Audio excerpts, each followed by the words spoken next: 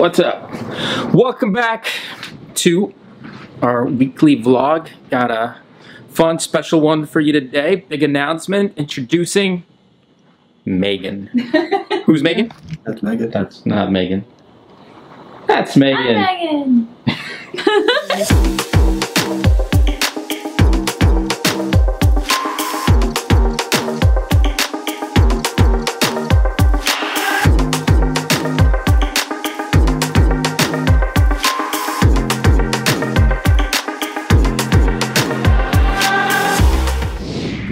Alright, let's get situated here. Alright, iced coffee. By the way, we're out of iced coffee. Again, go through that pretty quick. Back to Megan. Hi, Megan. Hi. Who are you? I am Mega Wheeze. Wheeze. Wheeze. Alright, let's a little backstory. What's Megan doing here? I'm hoping she's gonna be a physical therapist and a coach here. We've been looking for a physio coach for a little while. We opened it up. I met Megan when she was at one of my live courses. She was a good clinician then. Thought she had a good head on her shoulders. We continued to talk, and I said, "Hey, you should come down and do this." And she said, "Okay." And then the rest is history. I actually said, hell yeah. Accuracy's sake. Accuracy's sake, yes. She's like, I have no idea what I'm going to be doing or living or anything along those lines. It's completely ambiguous to the demands and expectations of myself, but she still came anyways. I like that. A little uncertainty is a good thing. Yeah. All right, Megan Wheeze. Yeah, wheeze. I need LaCroix. You know LaCroix? Yeah. Yeah. Talk about LaCroix. No. No. So tell us a little bit about yourself. What brings you here from Jersey? So I'm from New Jersey. I Won't hold that against you. oh, come on. Jersey's a great place, despite what MTV has made it out to be. Shots fired. What am I doing down here? Well, I wanted to change the scenery. I want to be able to provide one-on-one care with patients, one-on-one quality care. And don't shake your head at that.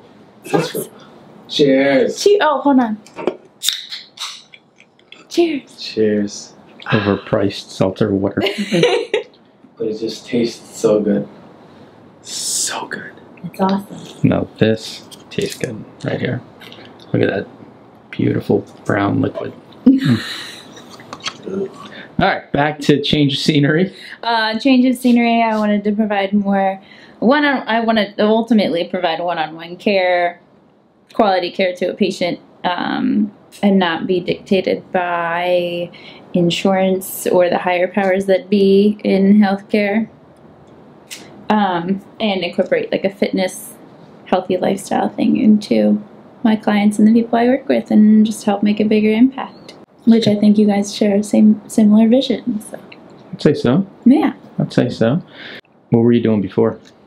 Before, I was working for a hospital system in New Jersey, and at first I started as a split between the acute care setting and an outpatient, and then I transitioned into full-time outpatient there.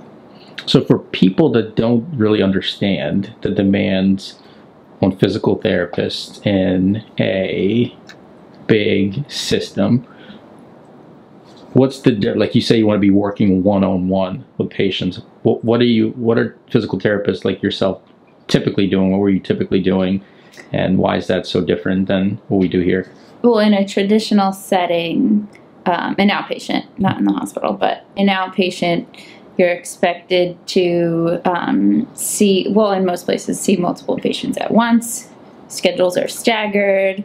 You're looking at one person working on somebody and yelling exercise across the room. It's not as efficient in terms of getting like a bigger picture as to what's going on with the patient. And then you're also expected to finish the notes, bill, everything all throughout the day, and it ends up being a really long day, and you don't get things done just in the work day. You have to stay after, come in early, all that stuff. At a traditional outpatient clinic, you're expected to see like 10 to 12 patients, sometimes up to 14. How many do we see here on average? What's our goal to see in the day? Our goal to see in a day per clinician, I think, is like 3 to 5. Yep, 3 to 5. You say that with uncertainty. I do. I couldn't remember. Well, see, I knew it's by week, and then by month, you got to subtract, divide, add decimal fractions. Yeah. 3 to 5. Yeah. Math. So let's say average 4 people. Is that between 3 to 5? The middle of 3 to 5 is 4. So we want to see 4 patients a day, as opposed to Megan might have been seeing 10 to 12 patients anywhere a day. from like 8 to 16 or so, around there, I would say, depending on the day and the season and how busy it was. That's exhausting. And when you're dealing with people, people are a handful sometimes. That they are, yeah. I'm looking at you, the guy behind the camera. The camera's looking at you right now. And your drink. La Croix. Passion fruit. La Croix, Vince? Nothing. Look, there it is. You know what would be good today What? for us to do, since we're talking physical therapy and how we do our model? I don't think we really talked about this yet. Is show the people how we physical therapy. I don't know what that means. You're nodding with the camera. I don't know what that means. Yes, that sounds great. Let's take them literally through the doors and show them what it's like to have physical therapy or see a physical therapist at Recharge. She'll be a physical therapist. You can be a patient.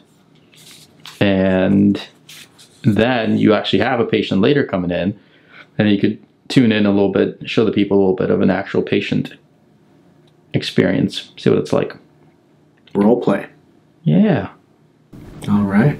All right, so when you walk in to Recharge, one of our big pet peeves is waiting rooms. We hate waiting rooms because it makes no sense to us. Like, as soon as you walk in, you're supposed to stop and sit. Like, it's just, when you walk in, you should walk in and be welcome. So that's part of one of the biggest things for us for physical therapy is we want you to feel welcome. So here's how it works. You're gonna come in here.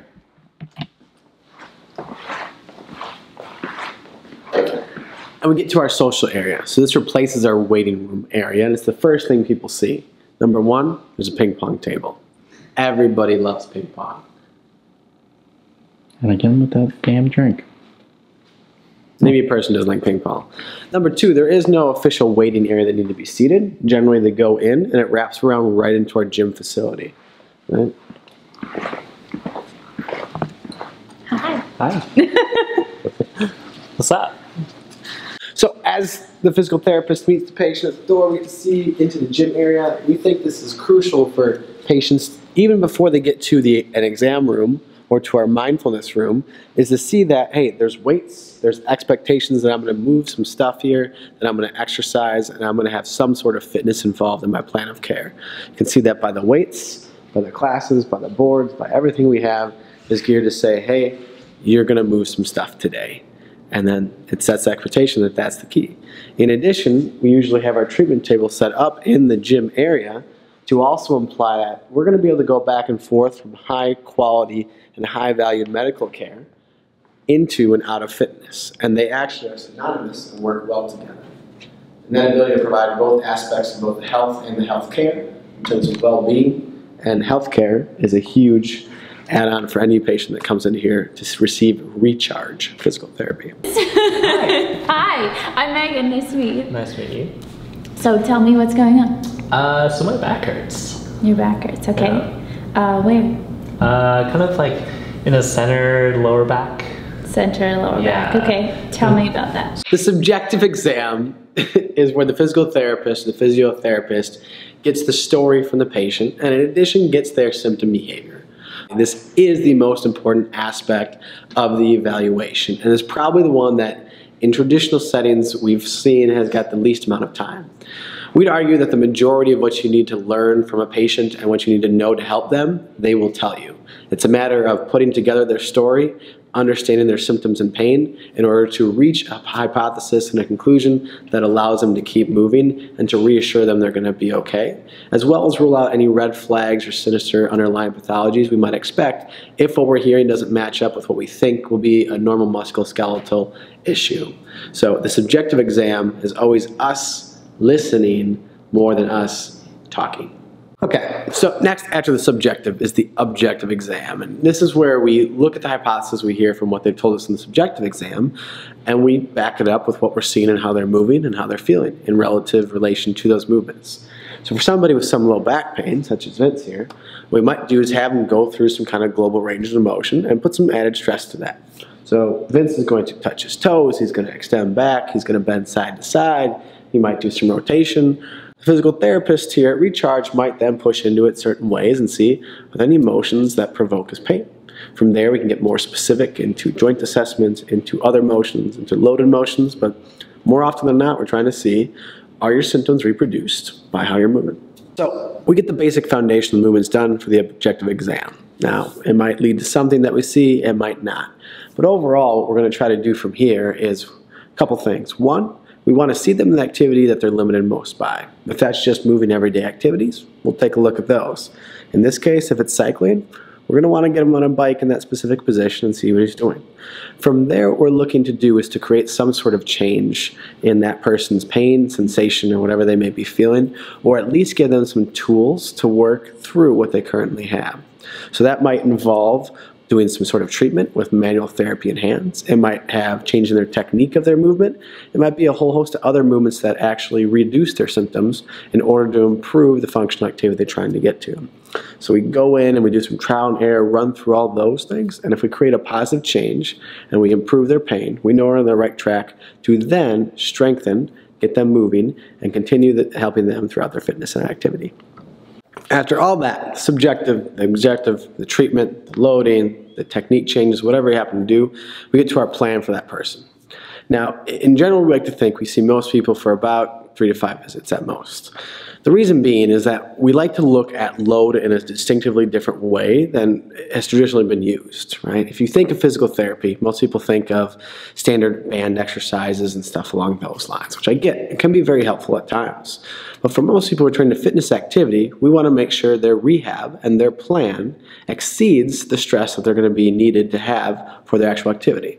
So we load fairly significantly and then build out a loading program or an exercise program or a strength program for them specific to that activity. So we see them for a few visits to kind of dial in what we need to load and appropriately do so. We show a change in their pain or their function, and then we build out a plan from there.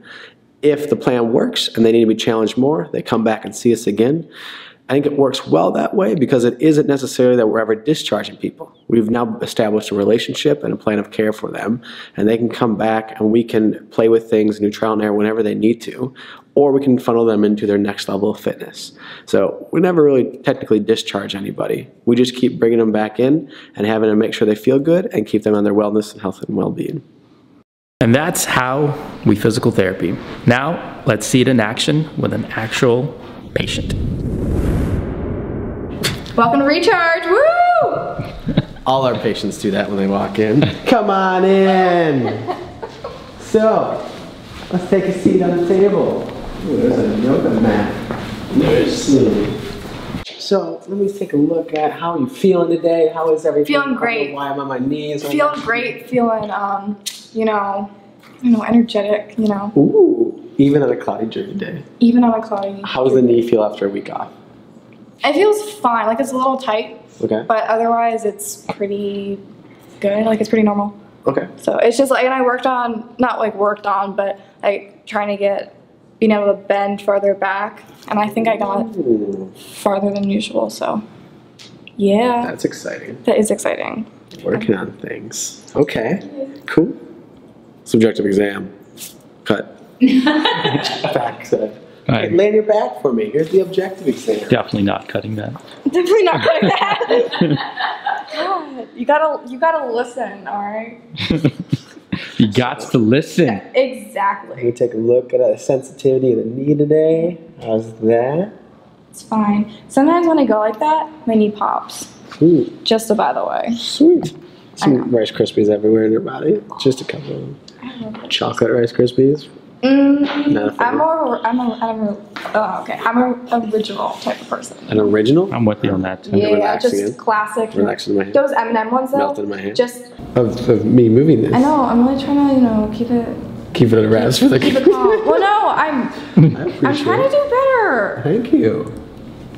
Improvement. Okay. No, that was a genuine smile. That was a genuine smile. I don't know if you got confused. Wait, I feel like you've been giving me non-genuine smiles now the last 4 weeks. Ooh, that's rough. Okay. Oh, that's not rough. That's not rough. Your non-genuine smiles? Not all the time. Sometimes I do genuine smile. This is significantly better. Thank you. I know. I'm sending you to the beach more often. Oh! Go list some heavy things. Okay. What we're gonna do is I am going to yell out a direction. Okay. Right, so forward, back, left, or right. What you're gonna do is if I say forward, I'll need to hop towards that forward. Forward, yeah. Right? I got that. And then you're gonna hop back to the middle. Yes. Right, that was a bad example. Someone's on the Facebook today. I know. If I say right, hop to the right, and then back to the middle. Right, so we're gonna do that 8 times per leg. Okay. And then right after that, I'm going to start off on one of these dots here. Right? I'm going to hop to the other side, stick the landing, hop to the other. Yep. Right?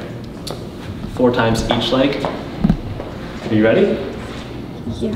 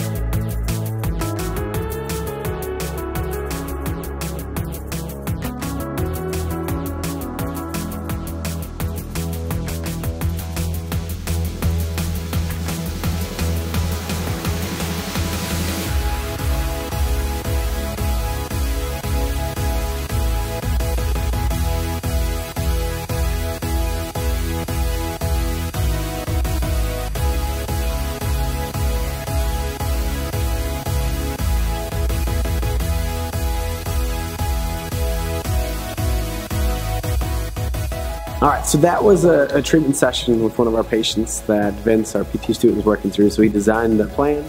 He ran her through everything, both movement, capacity, strength training. We were able to look at some objective signs in the beginning. All in all, the biggest part for her going forward is that we built her confidence in her movement. It's a strong history of injury with subluxations, and it's definitely a huge variable in this case. Not even the strength, not even the return to sport, but more so just building the confidence and getting used to different positions. And that's been the biggest conversation we've had, whether from normalizing sensitivity to patella mobs and kneecap stuff to interesting positions. Everything's been geared towards building that confidence, not just in a psychological way, but making sure that she feels it when she moves her own body. And that's extremely important. Not only that, but we get a chance to watch a PT student be able to run a patient through some very strong strength training progressions throughout the last 4 weeks. Kind of epitomizes today. Plan going forward is actually to take her on into our CrossFit programming and run her through those for the fall season as we go forward. All right, you're done. How you feeling? Wait, I'm not done. Well, with the vlog, you're Oh, okay. I feel good. I feel strong. I feel improved. I'm a new person, you know? No, I feel very tired.